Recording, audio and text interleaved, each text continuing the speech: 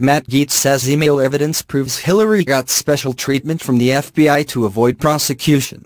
A Florida Republican says that the House Judiciary Committee, of which he is a member, now has email evidence of bias and collusion within the wholly discredited FBI, that the so-called criminal investigation into Hillary Clinton's obvious and arrogant mishandling of classified info via her unsecured private email server was tanked on purpose to avoid indicting her.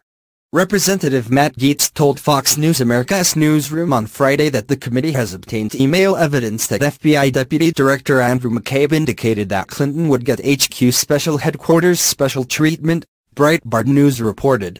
The fiery Gaetz, who has been like a hound dog tracking down every lead, an example of bureau-wide bias in favor of Clinton and against President Donald J. Trump during last year's campaign, said that the circumstances surrounding the FBI's alleged investigation were marked by extreme pro-Hillary Clinton bias.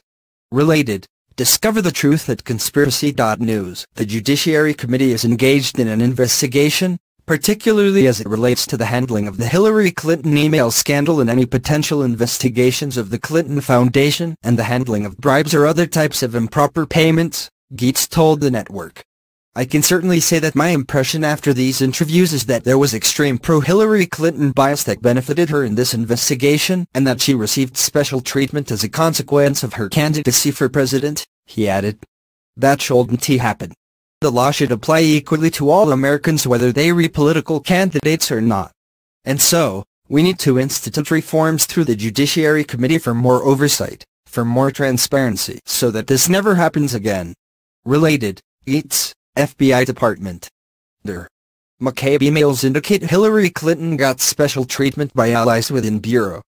Gaetz is only the latest Republican lawmaker to come out and essentially blame elements within the FBI and Obama Department of Justice for being completely in the tank for Hillary last year.